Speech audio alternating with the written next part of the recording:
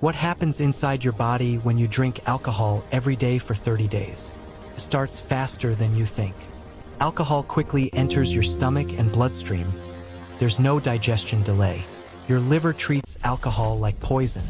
Every drink triggers emergency detox mode. Alcohol spreads through your blood, reaching every organ, including your brain. Day after day, alcohol reshapes how your brain communicates. Slower reflexes, reduced focus, and mood changes. Your gut lining becomes irritated. Inflammation rises, digestion weakens, and nutrients absorb poorly. By week 3, fat begins to surround your organs, especially the liver.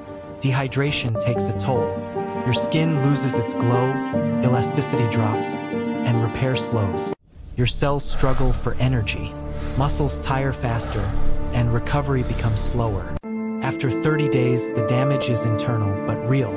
Your body remembers everything you give it.